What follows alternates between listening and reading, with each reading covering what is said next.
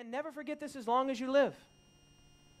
The struggle itself is a sign of life. The struggle itself is a sign of life. I have a very good Christian friend. I can't name him because I'm afraid he's going to hear this sermon one day. And I used to see him for years and years and years. And every time I'd see him, I'd say, "Hey, brother, how are you doing?" And invariably, he would say, "I'm struggling." I'd say, "Hey, okay." And then I would see him again a week later, 2 weeks later. I'd say, "Hey, bro, how you been, man? How are things?" "I'm struggling." "All right." And he was always talking about his spiritual experiences. "I'm struggling, David." And okay, fine, so you're struggling. But this was the thing that bothered me. He always communicated this as if it was bad news. Are you with me, yes or no? He always communicated that his struggle was bad. Beloved, revelation. I have news for you. Unconverted, unrepentant sinners don't struggle with their sin.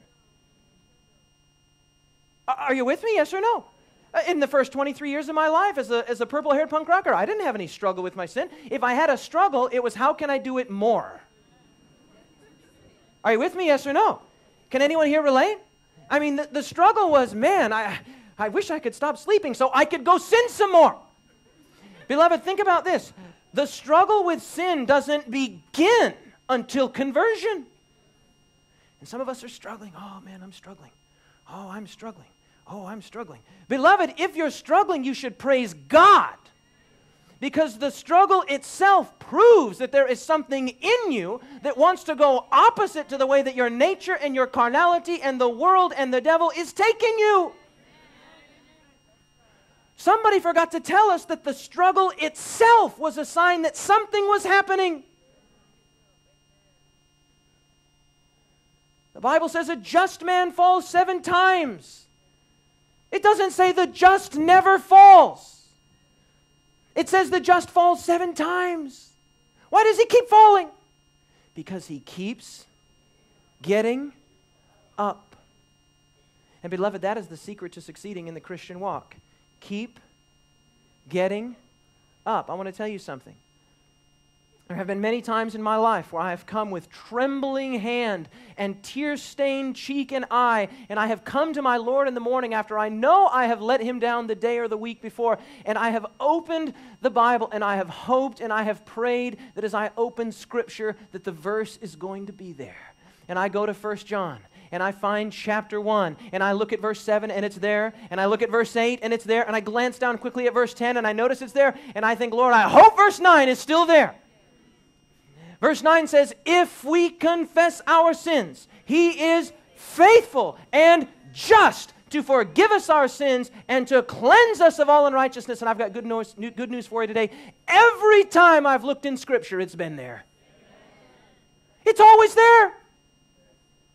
Beloved, the one time 1 John 1:9 will not benefit me is the one time I don't go looking for it. The one time that after I've fallen, heaven forbid, I choose to stay down, that's exactly what the devil wants, is for you just to throw in the towel, to give up, and to stay down. Jesus didn't say that the righteous never falls. What He said is the righteous falls, but he keeps getting up. And when you get up, and beloved, we've all been there. Don't pretend with me. We've all been there. You get up and you have done that thing that you wished you hadn't done. You might have even promised God that you hadn't done, that you've let yourself down, you've let your family down, you've let your Lord down. You feel terrible. How many of us have been there? Come on. Every single one of us. And you know how it is. We wait for God to cool down. We're like, I got to get some distance between me and this sin. And so, not today, not tomorrow, maybe 48 hours. I don't know how it is with you. You just wait a little while, and finally, your Heavenly Father's cooled down, and now you can approach Him. We're kind of giggling there. He's like, no idea what he's talking. I have no idea. You know exactly what I'm talking about.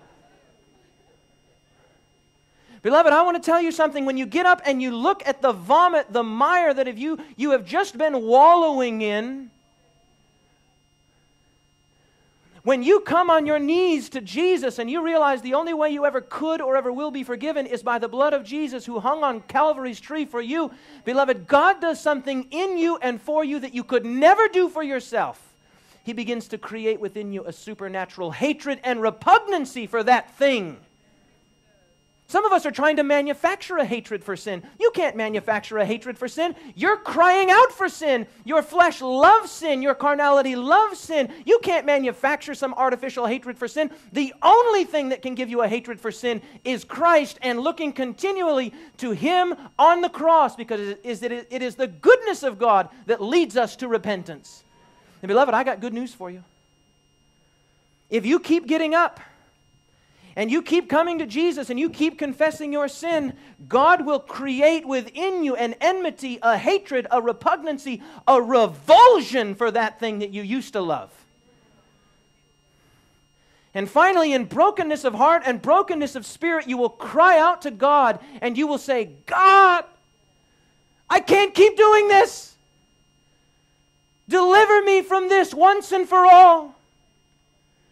Beloved, I got good news for you today, and it's not because I read it in a book, but because I read it in the book of books, and I've lived it in my life. One of these days, if you keep getting up, you will get up from that sin for the last time. And you'll walk away from it. God has new vistas and new heights and new summits and new pinnacles that He wants to climb with you. But beloved, the only way to ensure that you're going to walk the Christian walk to its intended end is to keep getting up. Amen.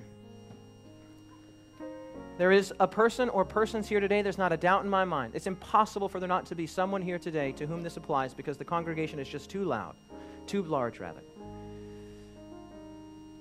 Person here today who has been tempted to give up.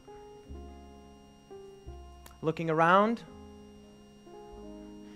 sometimes we can feel alone. We can feel like the Christian walk is working for everyone but us. And I believe in my heart of hearts that there is someone here today who has been seriously tempted and has been actually considering giving up. You have fallen, you have struggled, you have some situation in your life, and you're beginning to feel that the easiest way to stop falling is just to stay down. Because if I stay down, I can't keep falling. You're tempted to stay down. But today the Spirit of God has spoken directly to you. And you have heard the voice of God speaking directly into your circumstance. And you've heard Jesus in the person of His Spirit saying to you today, my son, my daughter, don't give up. It's working for you too. Don't believe the devil. That's the same devil that said to my son, if you're the Son of God, don't believe him. Keep getting up. Don't give up. Get up.